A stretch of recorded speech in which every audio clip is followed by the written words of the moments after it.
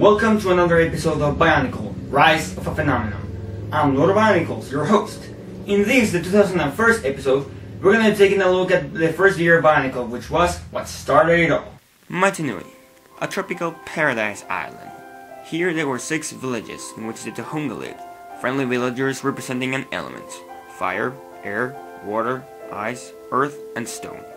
Each village had an elder called Turaga, the wise man of the island, which led the Tohunga on their everyday tasks in order to serve the will of the Great Spirit Matanui, which the island was named after. It was also the Great Spirit Matanui who blessed the Tohunga and Turaga with the 3 virtues: unity, duty, and destiny. You see, with unity, you can perform your duty, and by performing your duty, you can fulfill your destiny, which is the main objective of most of the Bionicle characters like the Toa. The Tohunga and Turaga lived peacefully on the island until one day evil struck.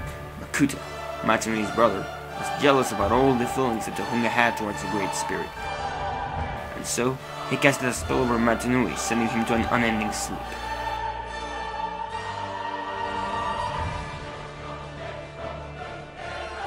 With the Great Spirit asleep, Makuta was free to unleash all his evil on the island. He took control of the island's wildlife called Rahi and turned them into his servants, infecting their Kanohi and sending them to attack the villages to bring the Tohunga's happiness to an end. But not all hope was lost, for one day, 6 mysterious canisters appeared on the island's coast. From those, powerful beings called Toa emerged.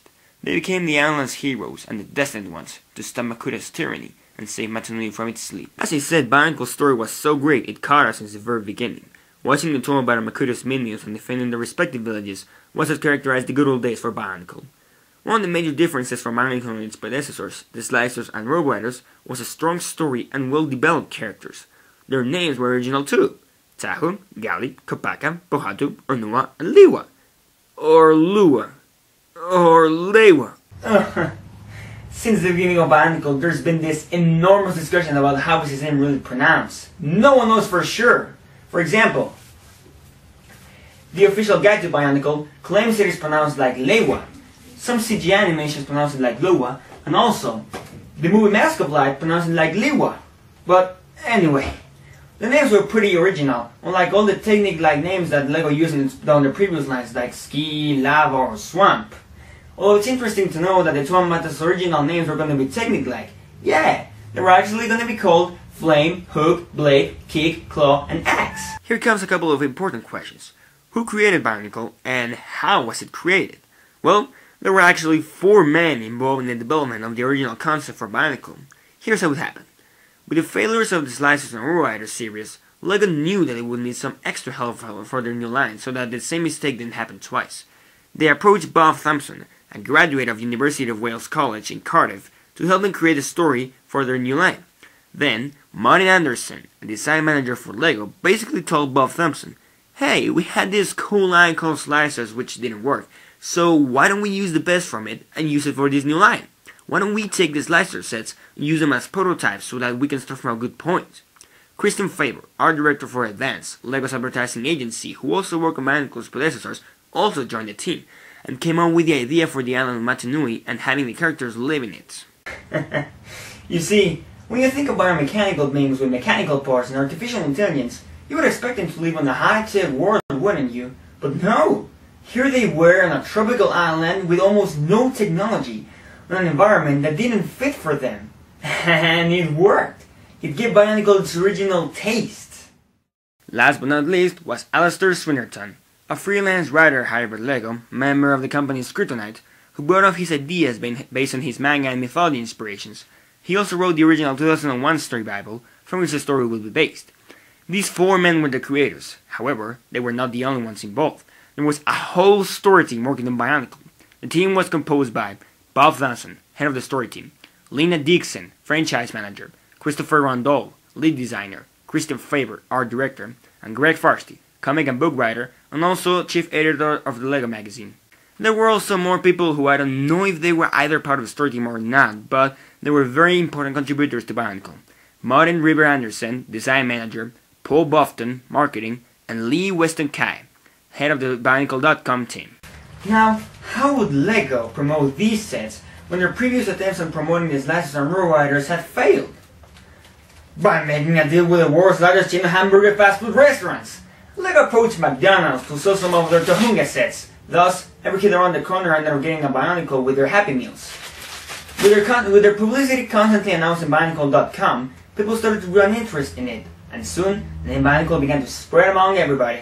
Bionicle.com was Bionicle's official site. It showed a lot of information on every character and location of Bionicle. Also, it had these CGI mini videos which would become a tradition. For now, it only showed each of the toy and some of their capabilities, like watch Kapaka here, the avalanche is coming, he stopped the snow with just one glance of his sword. Or how about Waht over here, he destroyed a rocky structure and then moonwalk out of the scene. So cool.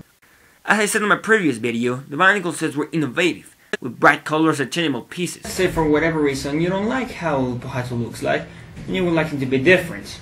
No problem. You would just need to make some adjustments.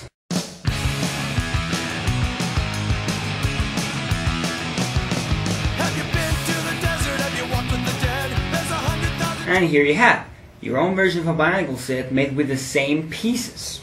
Now, most of the Bionicle characters are biomechanical beings, but what exactly is a biomechanical being? Well, it's someone who has mechanical parts all connected through organic tissue. Let me explain. A toy is mostly composed of mechanical parts such as their arms, legs, and head. The organic tissue is what connects those pieces together, forming the body. For example, a toy could have his arm removed and then put it back on with no problem whatsoever. There were actually 3 comics, which told the story of the toy coming to Matanui and looking for their Kanohi masks in order to defeat the Raki of the island. Each toy will collect 6 masks. Because they can only wear one at a time, they had to keep the other ones under Suba, a special shrine which can store Kanohi masks so that the toy can summon them whenever they need it.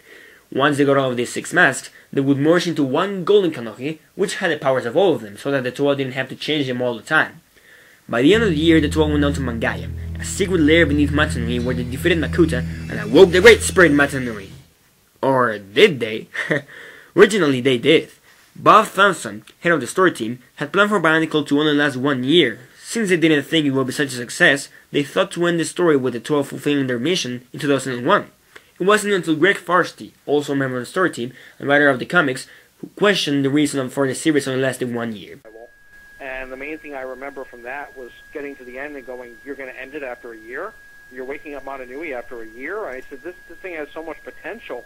This could be such a big thing. You know, it's so incredibly interesting. Why would you want to end it after a year? So, LEGO decided to expand the series up to 20 years. Yeah, you heard that right. Bionicle was so popular, they thought it could hold off for a long time. Could you imagine if that had happened? We would have had Bionicle up until the year 2021. All the story that will come out, all the books, comics, web game, contests, collectibles. It would have been awesome. So, Bionicle had this interactive web game on Bionicle.com called Matanui Online Game. It was one of the main reasons that Bionicle got successful in its first years, because it helped expand the story to such a point that we were really interested in. It was full of all these missions in which you had to collect items and go to certain locations and meet some of the characters, and you were really a part of the story because you felt that you were really there and watching all what that was happening. Also, it showed the final confrontation between the Tuamata and Makuta. It didn't stop there. This little Tamatoran called Takua got trapped in Mangaya, and in his attempt at getting out of there, he found a nest filled with strange beings which were beginning to hatch. Wait a second, what are those things? Where did they come from? Will the two stand a chance against them? We will have to wait until next year to find out what happens when you awake the mighty Gorok.